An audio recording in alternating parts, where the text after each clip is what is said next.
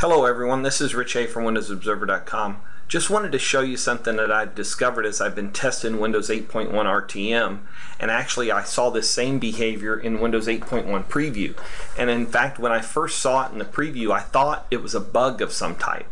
And what was happening was, if I had two modern apps snapped on a single screen, and I went to the start screen and opened up a third modern app, it kind of placed itself over the screen in a very strange way, and I just attributed it to a bug. I think I posted a couple snapshots of it, screenshots of it, but never heard anything back from everybody. I've researched. I can't find anybody talking about this as a feature or anything like that, or even finding it. So I'm not sure if this may be undocumented, but now that I'm in 8.1 RTM testing, I'm more convinced that this is actually a UI feature that just hasn't been talked about, as opposed to a bug of some type. So let me show you what I discovered and show you how it works. So what you see here on the screen is I have two modern apps open side by side with the 50-50 split of the screen space. On the left hand side is NG Reader. That's the program I use to read my RSS feeds, and on the right hand side is the Windows Store.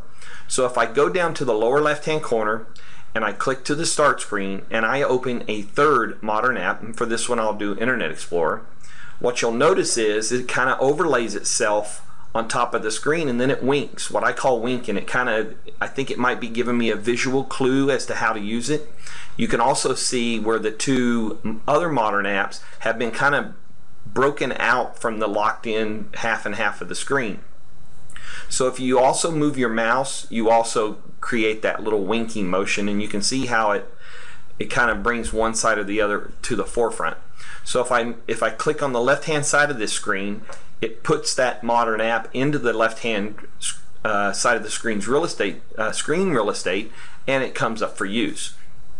And of course, if I click, I switch out with the other modern app. Now if I go back again to the start menu and I pick another modern app, let's say the Adobe Photoshop Express app, it does the same exact thing. You'll see it wink, and then if I choose to go to the right hand side, it fills in over there, and then you're still able to switch between the apps on the active side. So I'm not sure if this is documented. I haven't seen anything. If anybody has seen anything, please comment on the video or the story and let me know where you saw it so I can go look at the resource for it.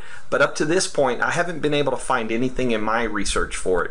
So I suspect that this is just an undocumented UI feature to help you when you're multitasking with modern apps. I like the behavior, I like the way it works, and this will work on the screen even if it's not 50-50. If it's 1/3 and 2/3, it will still do the same type of behavior until you click on it and stick it in one of the slots where the modern apps are. So we'll catch you next time. This is Rich A from WindowsObserver.com.